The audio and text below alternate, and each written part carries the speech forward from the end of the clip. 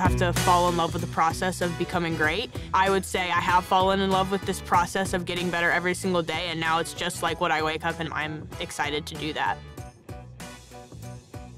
My name is Olivia Moultrie. I'm 16 years old, and I'm a midfielder for the Portland Thorns in the National Women's Soccer League. And I'm the youngest player to play in the league. I've been a professional since I was 13 years old, but I made my debut this year at 15 years old. I had my first goal and my first assist at 15, which is the youngest in league history. When I first got here, people definitely didn't treat me exactly like just any one of their other teammates, because when I first got here, it was like, why is this 13-year-old here? The first thing I had to do was earn their respect, and once that happened, I mean, then it was just the journey to becoming teammates. So, I mean, most of the time I'm with the Thorns doing our team training, or if I'm not with the Thorns, I'll train with my dad and my sister here at our house. We were working on technical foot drills, accuracy, but I love being able to do it with my sister, that she'll come out and train with me. I'll wake up and, yeah, eat breakfast or grab a snack and go out to train. I mean, there are definitely mornings where I wake up, I'm like, dang, I'm tired, it's early, but like, I always feel better after it's done because I know, like, I woke up and did that. And then lunch, second session of the day, whether that's soccer or, you know, a strength training or something like that. And then it'll be dinner. And then, you know, just hanging out with my family and finding time to do that, but also something I make sure to do before I go to bed is to read my scriptures, to make sure to look at the Come Follow Me, but just to make sure I find, you know, a spiritual moment before I go to sleep is something I try to do every day as well.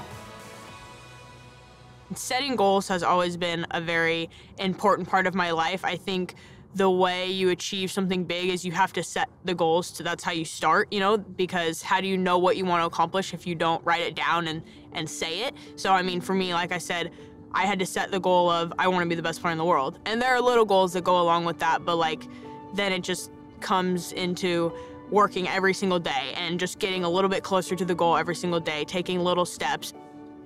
You know, I'm working and I'm growing and putting myself in uncomfortable positions, getting better every single day, and that's just getting me closer.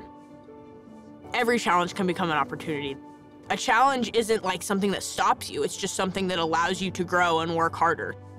If you didn't have challenges, how do you grow as a person or as a player on the soccer field, you know? My biggest spiritual goal is just continuing to use the platform I have and the position I'm in to just share the gospel with as many people as I can. In terms of challenges becoming opportunities spiritually, it's like something Elder Holland said. It's like, this is the one area in our lives where we get credit for trying. In soccer, you need results, you need to win, you need to, you know, accomplish things. But I mean, in my spiritual life, it's comforting because you do get credit for trying. You get credit for trying to just become a better person and become closer with God.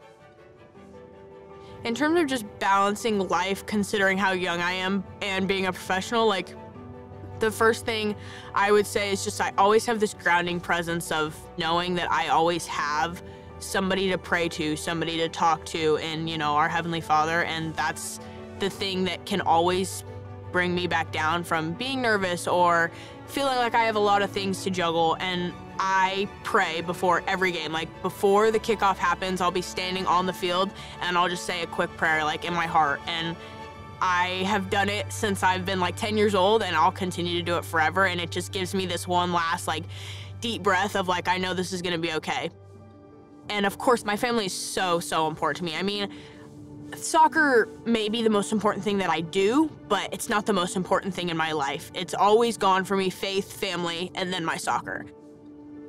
I think the thing I'm most proud of is just that I am a daughter of God, and that I feel like I have a relationship with Him, and that I have my faith that I can always turn to, and knowing that He's always there is special.